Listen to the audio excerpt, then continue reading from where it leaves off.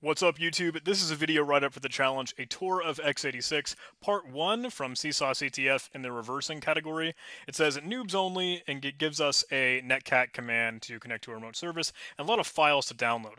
All we need for Part 1 is this Stage 1 ASM. If you wanted to, you can wget it, but I already have it downloaded in my current directory.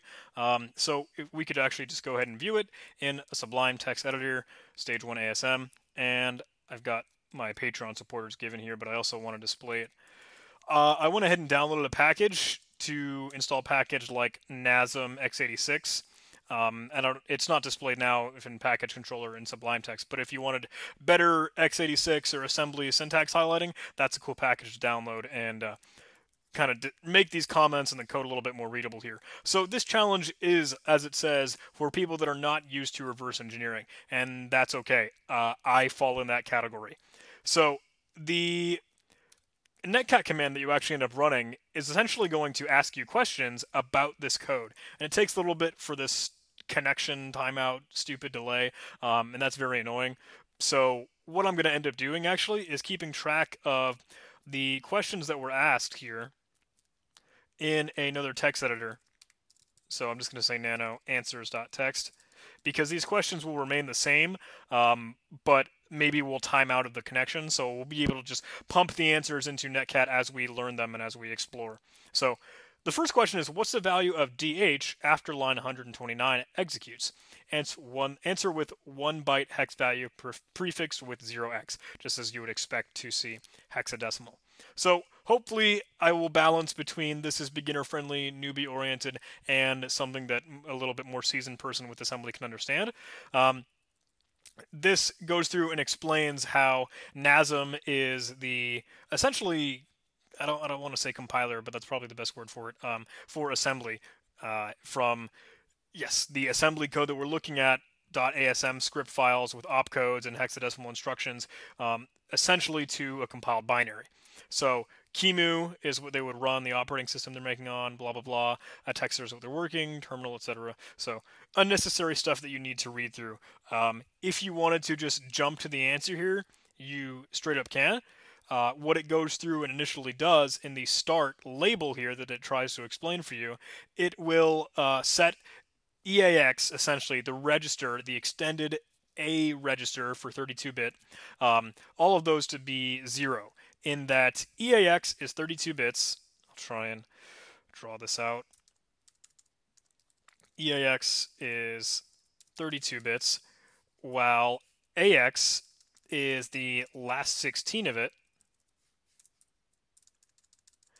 And then AL and AH are the high or low versions of, or the last 8 bits of whatever 16 bits components that we're working with. So EAX is 32-bit, AX is the lower, I believe, 16-bit, and then AH and AL are the higher bits, AH for higher,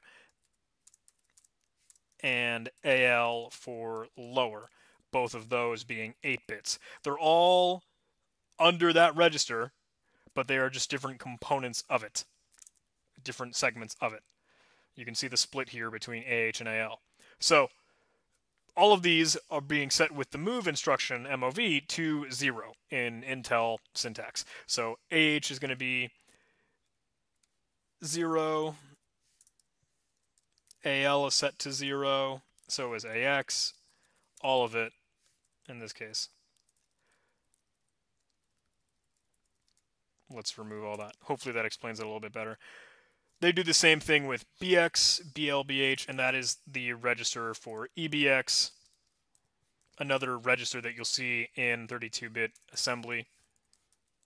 Same thing with ECX, etc., etc. And eventually we're getting to question 1. So question 1, there are other ways to make a register be set to 0. I hope you know your binary operators and or not XOR and complements, etc. So in this case, when they are XORing a value with another value, if they XOR the same value on both ends of the operands, that XOR is an exclusive OR. So the XOR operation, when it takes in inputs, it's going to be a let's say a truth table here. If we had inputs 0, 0, and outputs on the other side 0, 1, output on the other side, 1 and 0, output on the other side, and 1 and 1, output on the other side here, it's an exclusive OR. So that means that if these two are different, if one is not the other, this will return true. So in this case, 0, 0, both of them are the same value, so that's going to return 0. 0 and 1, well, 1 is different than the other. It's exclusive OR. That's going to return true. That's going to return true. But 1 and 1, or no matter what the value is, if they are the same value, it will return true. So, I'm sorry, it will return 0. It will return false in this case. So, when you're doing this with an XOR, if you use in an assembly, if you XOR one register or one component with itself, it essentially sets that whole register to 0. So that answers our first question. When we have to display this in a hexadecimal format with 1 byte, that byte is again just 2 hexadecimal characters here. So if we wanted to say 0 as our answer, we would say 0x00, and that would be the bytes that we're working with. So we have lost connection and timed out just like that. But if we wanted to keep track of this answer, we could say 0x00. Perfect. Now, when we're asked this question, if I were to answer with something wrong, I'm going to give it the correct answer for this time, so it'll move on to the next question. But if I were to answer it something wrong, it would just crap out and we would lose our connection. So that's fine. Now we can move on to the next question. Now that we know that we can use our answers that we're working with so far and move on to the next question. Now that we know it, what's the value of GS, what other variable or assembly notion here, after line 145 executes? Let's check out the code again. Moving on down. I don't know why I had an accent there. That was weird. Some other operands and other things going. Jump not equal, we'll jump to another label. However, we're comparing if dx is equal to 0, which right now we originally had dx set to hexadecimal 0xFFFFF, but once we've knotted it, if you wanted to, that will go ahead and invert everything back to 0 again. So since compare dx equal to 0, that is equal, we're not going to end up jumping to that def label because the instruction is jump not equal to. But in our case, we are equal to. So that's fine. Let's move on. We're not going to end up taking this jump. We'll keep moving along linearly in a procedural fashion. Looks like it's setting more questions here. It says, question 2, GS is going to equal DX. Well, we've just discussed DX is now being set to all zeros. Once we've set it to 0xFFFF, and then we knotted it, that register or that value again is just being set to the proper evaluation of this. So when we take 0xFFF and we knot it, all those proper bits, all those 1 bits, or all those things that are set to a value in a bit notion, so binary 0 or 1, once we've knotted them, they're all going to go to 0. So in this case, GS is set equal to DX, and DX is already equal to 0. So the next answer is 0x00 again. Okay, cool. We can keep moving on now. Many of these registers actually have names, but they're mostly irrelevant and just legacy. So SP is a stack pointer, BP is the base pointer, SI source index. And what is this next question asking us? Let's get to the same answers we've had so far. What is the value of SI after line 151 executes? Answer with a 2-byte hex value, prefixed with 0x. So we know that SP is set to CX, and where is CX set? Well, do we see it anywhere else? Oh, just at the very top here. Before that code ran, CX was set to be 0.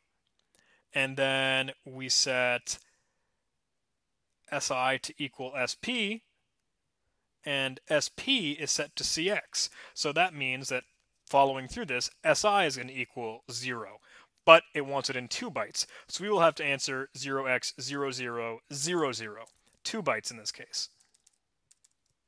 Perfect. What's the value of AX after line 169 executes?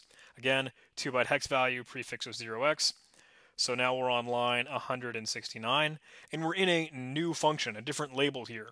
It's not really a new function, since whitespace labels are effectively ignored in assembly, but we're labeling it so they can keep track of it as the original programmer. That's fine. So this function is supposed to print text. First things first, we need to set up the screen such that it will allow us to display text. So those are interesting things that would happen on the actual operating system or the QEMU. However, step 2, a problem, we can only print one letter at a time. So we're setting AL to one character, T, and move AH to 0x0E, question 4. Okay, we know that 169 value of AX is going to equal, as we saw in our description earlier, AX is 16 bits here, and AL and AH are the smaller parts of it. So AH for higher bits, AL, and AL is set to T, and AH is set to 0x0E. So what is the value of T in hexadecimal? Well, we can use Python to figure that out, or anything else that we'd like to here. Let's use Python, and let's use T as a character. Let's take the ordinal value of that, so we know what it is in the ASCII table, and let's go ahead and convert that to hex. Looks like it's 7-4. So if we were to put these together, we now have 0x0E, again, that's AH, as we can see in the assembly here, and now T is going to be 0x74 as that character in hex. Since it's all put together, since it's AX as both AH and AL, we're going to end up having 0x0E74. So let's go ahead and send that, and we'll keep track of that as our next answer. What is the value of AX after line 199 executes for the first time? So let's scroll down, coming down here. Looks like we are setting AX to string to print, which we've defined just here as a database or some data here, ACOS, and we're printing out one character at a time when we call print string. So when we're getting to line 199, it's asking us what's the value of AX after this line executes. Well, we know that AX is being put in as our register, and that register is what's essentially being passed in as a parameter to this function here, print string, where it says I'm going to just pass the first parameter of a function through AX. And what we do, since we're ending up just saying AX is going to equal string to print, and we jump to print string, since string to print starts with an A and we're going one character at a time, we know that the very, very end of AX is going to be what it was just before we've actually ran to this function, and then we're going to end up having that last, or that least significant bit, or that least significant byte in this case, set to the first byte of what we're trying to print out. So if we had, let's say, 0E to begin with, and then we end up working with an A character, what's the value of A in hexadecimal? Again, let's get Python.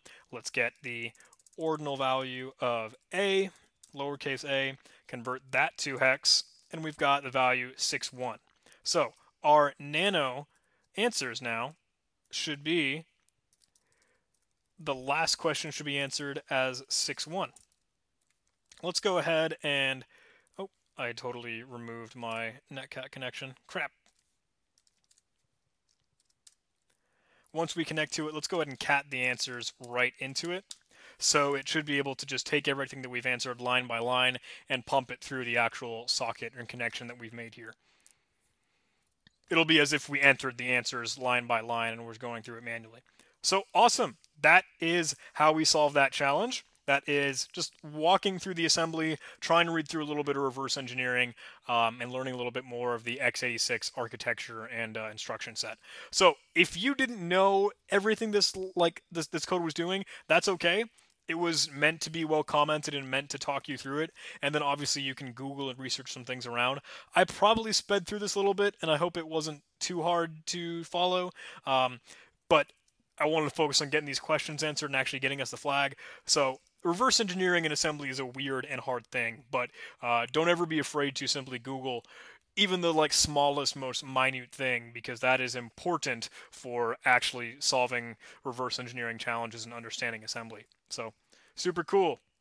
Quick shout out to the people that support me on Patreon. Thank you guys so much. It is incredible to see this list growing. Thank you, thank you, thank you. I cannot say it enough. $1 a month on Patreon will give you a special shout out just like this at the end of every video. $5 or more on Patreon will give you early access to everything that I release on YouTube before it goes live. Because I like to record things in bulk, hopefully, usually, when I actually have motivation and time. That's kind of at a premium these days. That way you can get everything right when it's recorded, right when it's ready to go. You don't have to wait until YouTube will gradually upload them and release them. So, just $5 a month. Hope it's not too much. Thanks. Hey, if you did like this video, please do like, comment, and subscribe. It helps grow the channel. If you're willing to support me on Patreon, link in the description, that'd be awesome. Please do join our Discord server. It's a cool community full of CTF players, programmers, and hackers. You want to hang out with me or other cool people, that's the best place to do it. We like to form up when a CTF or a competition is going on. I think we're going to have CSAW Red and Pico CTF, and we're just got a really good CTF camp. Cool place to just jam with people that like war games and that whole scene, programming, cybersecurity, etc. Please do come hang out. Hope to see you on Patreon. Hope to see you in the next video. Love you guys. Bye.